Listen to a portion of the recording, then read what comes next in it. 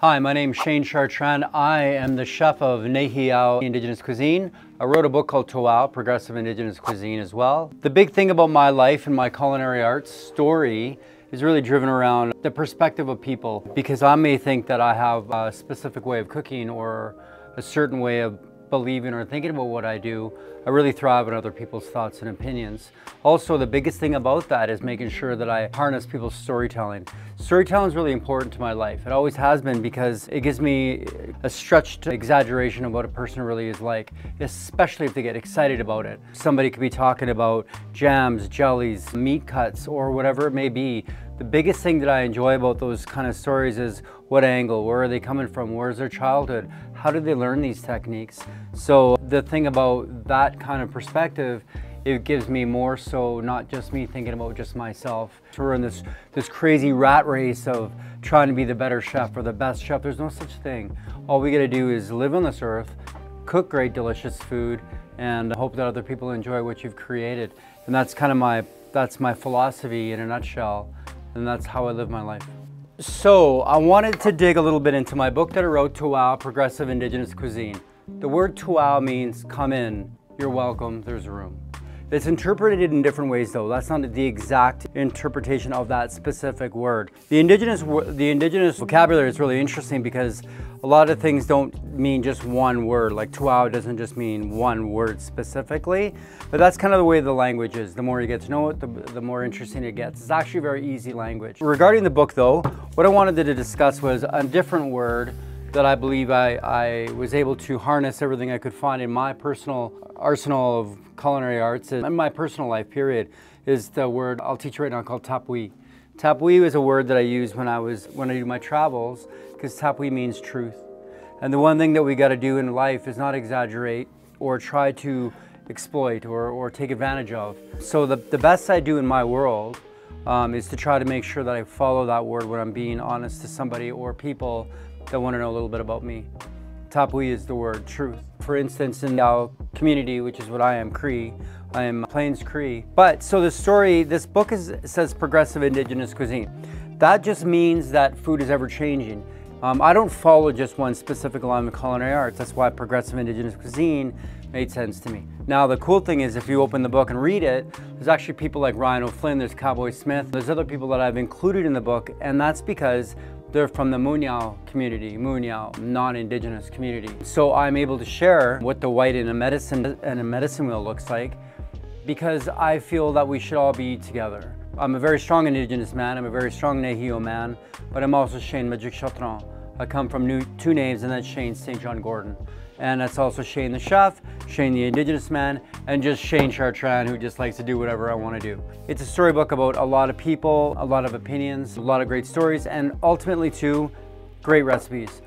Okay, so I want to review with you a couple knives and tools that I like. I have them all the time in my little culinary knife world. The one that I cherish the most, actually I don't use it the most, but it is the one I cherish, is this guy right here. And the reason why this knife matters to me is because when Knifewear first opened, this was my very first purchase. Handmade Japanese knives were new to me. So when Knifewear opened up, we were able to learn with them. And thanks to the Knifewear crew and staff, we were literally in a world where, you know, I'd see something that had a Japanese little carving in it, and that's immediately Japanese to me, but it's so much further. Obviously that was just a long time ago, so don't judge me on my ignorance of not knowing enough. This one here is my second favorite, and the reason why this one is because for me, I like long knives. I like long, thin, precise knives. Some of the work I do is very precise, and this is the knife I use the most. Not just because it's totally pretty and awesome, it's also very lightweight. For a good knife that I enjoy, this is a little stronger. This guy here I like quite a bit. Initially, I was concerned about this tip a little bit, but once I got to learn how to use this knife a little bit better, this one became my real overall chopper. Not chopper as in butcher or hard hitter, but it certainly just holds up very well. And the one thing I'm forgetting about this one too, and all three are obviously the handles are nice and comfortable, nice and light, easy to clean. Those are those. A couple small things I like. This is pretty, and I get it. And I get this is pretty. Say what it is, but it is pretty. But it's also really good. I like it because when I'm saucing plates, This little lip on the bottom helps it from kind of splashing around. It's got a little bit more control as it drips off the spoon. So that one's always with me. Microplane, I'm a huge lover of light colors. It's weird because I love Harleys, I love tattoos, I love metal music, but my favorite colors are peach, pink, and baby blue. So there you go. Tweezers, everyone seems to love and hate and make fun of them and say what you will. Oh, I'm tweezer chef. Well, you know what? Sometimes I need them. I like the big guys. These are the ones I bought from Knifewear. This isn't really as intricate as you think. People think that we are tweezer chefs. This is not necessarily what I use it for. Sometimes when you get a little clamshell of flowers or buds or whatever you have, it's easy to kind of separate them and then just pick the ones you like out best. And obviously the last one here is for me because I'm in Treaty 7 territory and I'm from Treaty 6 territory. So I like to always keep this guy in my knife bag. As you can see, that's the one that is a real protector. I got no purpose for him besides keeping myself away from those Treaty 7s. Okay, so I'm hanging out here at the studio, making some beef tartare. It'll be delicious, I know it. I love making tartare. You know the funny thing about beef tartare is the one thing that I'll always order on a menu for me to tell how great the chef is. Everyone's got prepare an egg or do this, make the perfect steak. For me, tartare's cold. Cold food's tough to make delicious. Warm and hot food's easy to make delicious. Steak tartare is my go-to to always tell the pedigree of how awesome the chef is.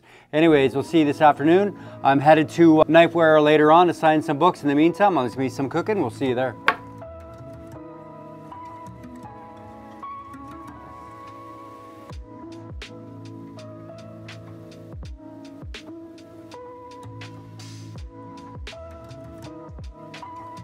So I'm gonna make my bison tartare for you. So I got a piece of bison right here. We'll start with this. We'll start with cutting this guy up a little bit.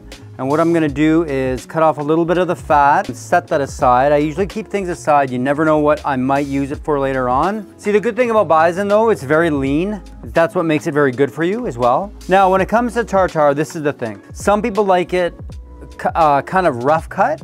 Some people like it very fine. Personally, because of my age, I'm in between. I'm thinking like the cool cat young guys that like it kind of rougher, but I'm also one of those guys that was trained French, traditional classic French cuisine, so I do like it very nice and fine. So what I'm gonna do now, cut this guy up into just little pieces, of course. Now this is how I kind of dice. I'll set that little hill there, chop some more up into just like chiffonade sort of pieces of meat like this. Preferably don't just take the big piece of meat like this and chop it up heavily. If you choose to, you can. What I like to do, just for precision, I will take this little guy, break it into 3. And then this is where I will start mincing until I get what I want for my chopping consistency. So this is kind of like semi-fine. That's the kind of way I like tartare, and I'll tell you why. It's not necessarily just because of the flavor. I like it this way because it's easy to spread on the toast or the crostinis or whatever you're offering with your tartare. And then I'll do the same thing with the other 3 little meat hills, or whatever term you want to call it. When I wrote the book, I said at the beginning of it, my book is an inspiration to whatever culinary journey you want to go. So you can use my ingredients or the recipes as a starting point. You don't need to follow them perfectly. And the reason I'm explaining that to you is because I am gonna go organically on this recipe today. But keep in mind, all the ingredients that I have in the studio here are from the book, are from the recipe. Now I know that I can go a little bit quicker. It's broken down more, there we go. And scrape, boom.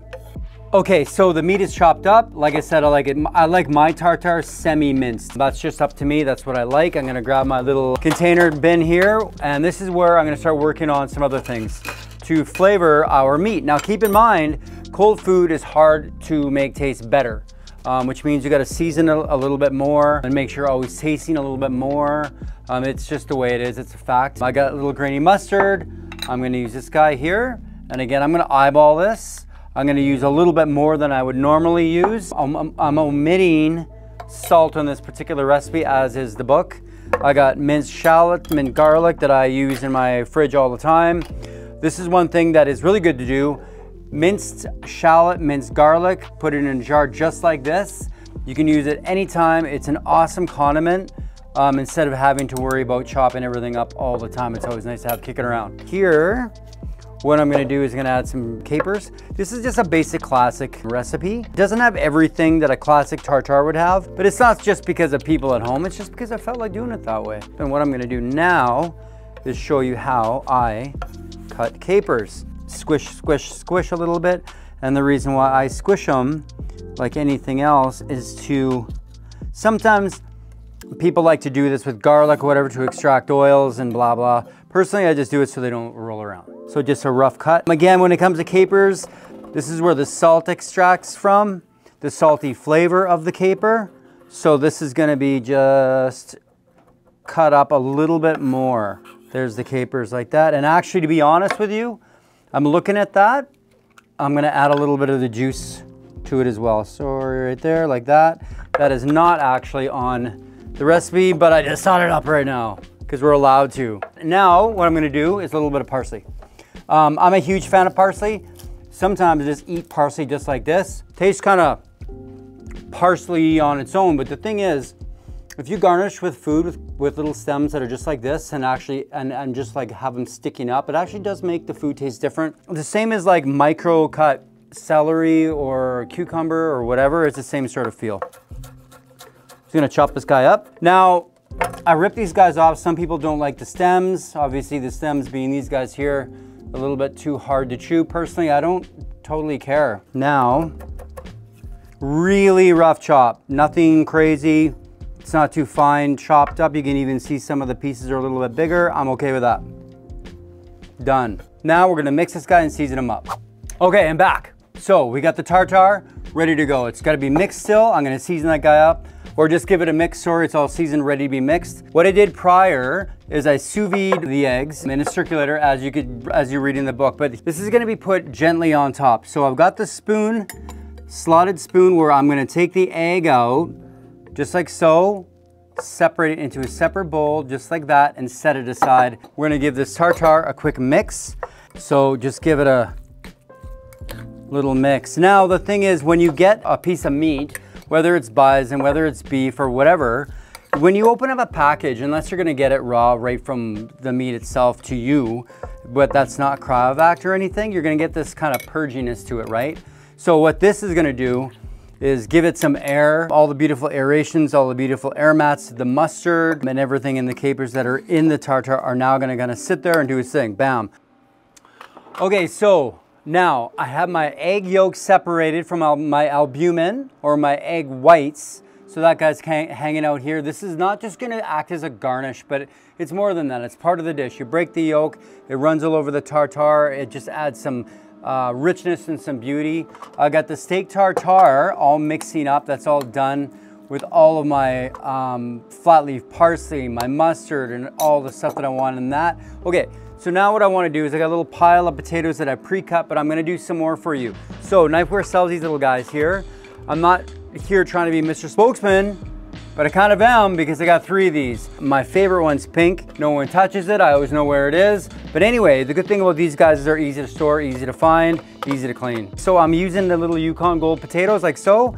Now, you should use a guard, but I've been doing this a long time, but it doesn't necessarily mean that I shouldn't be using a guard. But I'm gonna not use a guard because I feel like it. I want my mandolin very, very thin. So then the potatoes come out nice and paper thin so that I can fry them and they're just nice and even and crispy and awesome. Take your time just like this. Take a look at your potato. This guy here, as you can see, is just the way I want it. So that's the size, just like that. That's my potato. No need to rush, life is too short. Here's another tip too. If you choose not to, what I do sometimes is I will not always go down the entire potato. I will probably stop about a quarter of the way, find another use for the rest of the potato. That way I'm safe, okay? Just consider it. Mandolin's away, easy to clean. Now here's my little pile of more potato chips I'm gonna fry up. What's nice is you can take a little bowl of water like this, and then you can take all your potatoes, put them in water. There's a couple reasons for that. To rinse a bit of the starch off. And you rinse the starch off so when you're deep frying them, they won't stick together. If you get any of that water in hot oil, I think we understand what happens. So I'm gonna put these guys onto this little towel. I'll go like this, I'll go like this, and just kind of put it on a towel and just lay it all out and let it dry up. And then what we're gonna do from here is we're going to deep fry these potato chips that are gonna go along with our tartare. So stay tuned. Okay, so now I'm working on the potato chip part of the Bison Tartare. I've taken these chips, I've laid them onto, or these potatoes, laid them onto this towel. Now they're semi-dry, they curled up a little bit, which I kind of like. Now we're gonna fry them. Take little tiny batches. I got a little pot of oil on here. I bring it up. Now look, take a look at the oil. All you gotta do, like I could tell you, bring it up to 300, 250, whatever. A lot of the time you just gotta do a little bit of practice. Drop a potato, and you can see right away. You can see right away if it's cooking evenly, and that looks good. I'm gonna turn it a smidgen down. Now I'm gonna start frying these chips. Now what I do is I drop them in one at a time. I use the spoon to drop, and this is again, if I'm cooking at home with friends, in a restaurant setting, we got hoods, we got vents, we got everything we need. At home, it's not quite the same thing. And I just do a little bit at a time so I can keep an eye on which ones are cooking a bit quicker than the other. This guy right here, I'm gonna transfer him over to this little kind of like mesh prep tray that I have. And that's where I'm gonna take this kosher salt, which is my favorite, next to Malden. And I'm going to keep stirring and just hit it with a bit of salt while it's warm. And I do that so the salt does stick to the potato. A couple more, and then keep in mind that they will cook after you pull them out. So if you're wondering why your potato chip is a little bit too dark, that's probably because you pulled them out a little bit too late. Okay, my oil is turned off, everything's good. What I'm gonna do here now is start plating my tartare. I always keep a spoon with me just in case I gotta eat real quick. Okay, so pick your plate of choice. This guy right here is mine. You can get really deep into conversating about plating or whatever, thinking, dreaming, whatever. That's all up to you. I implore you to do more. What I'm gonna do is I'm gonna pick a ring mold. I'm gonna do something for the first time that I've never done before, right before your very eyes. I'm going to do Bison Tartare with 3 ring molds if I can. I think that'll be kind of neat. Let's try. So my Bison Tartare is ready to go. Take a spoon of this guy, throw it into the big one. So the way I do this, I'm gonna press it with the rim of this spoon and kind of go around. So that guy's flattened out like that. Second one, a little smaller.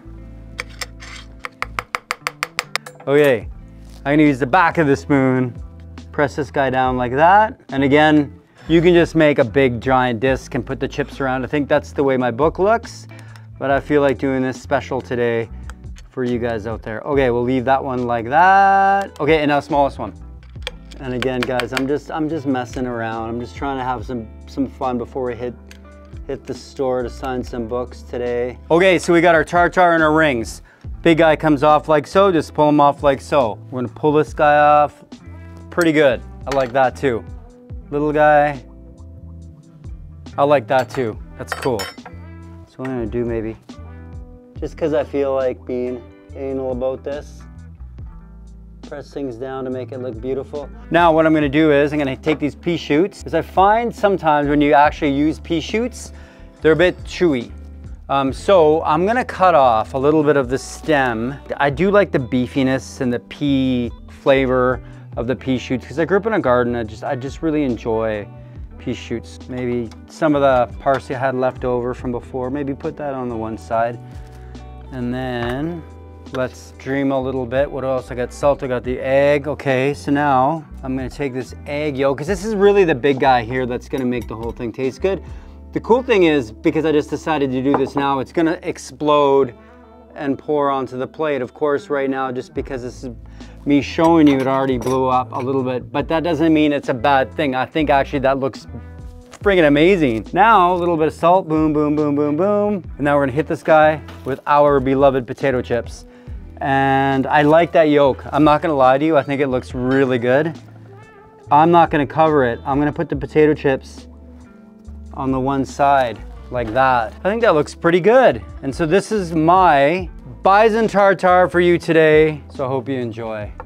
Okay, so we're done making the dish, the Bison Tartare. You can get my book at the link below. And the reason why I'm doing this is my first time actually pointing down. I'm gonna leave you with something inspiring. Cooking can be very stressful. It can be very tiring. It can be very consuming when you're cooking at home. I'm gonna tell you the easiest way to start cooking, okay? If you ever feel that you don't have it in you, get a cup of coffee, get a tea, get a glass of wine. Set it down, get a good cutting board, set it down, get a good knife, set it down, clean everything around you, start there. This is the keystone to making good food. I'll tell you why. It gives you space, it gives you a feeling of zen, you're not stressed out. Take your time, get your ingredients, put them out, slowly cut them, mise en place as they call it, get it into containers, start cooking. Do you see how easy that sounds? You can do the same thing, just take your time and enjoy it. Hi, good to meet you all, good to be here for you all. Thank you. Thanks, man. Knifewear.com. Yeah. Okay. Or just click the link below. Below? Yeah, they'll I can do that? Down below you on I get YouTube. to do that? Yeah. Shit. Yeah.